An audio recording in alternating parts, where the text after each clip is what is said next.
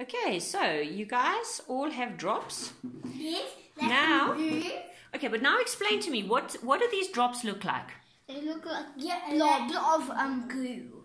They look like blobs of glue. What do you see, Gavin? Goo, not glue. Look, are they round or are they flat? Round, sort of. Flat. No. They're round. I think they look how round they are.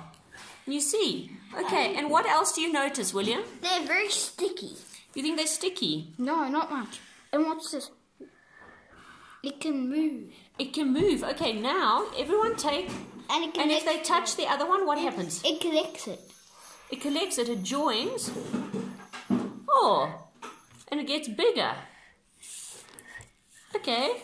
So it's basically like something's eating. But they're joining up. It's almost like they like each other. Okay. Now, all right, there's some toothpicks here. Boys, Gavin, take a toothpick. And I just got rid of some. Oh, and then William, here's a toothpick. See if you can use the toothpick to join them up. And what happens with the colours? Can use a toothpick to join them up. Harry, what are you doing? Can you join them up? Yes. Okay, but join a yellow one to a green one, and a blue one, and see what happens. Use the stick.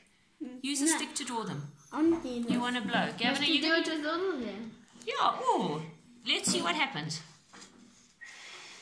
Huh? Look here what I mixed. And a rainbow.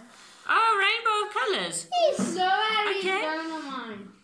Alright, so you now I want to see if I mix some more blue. Green. Wait, I'm thinking. Oh, look at this.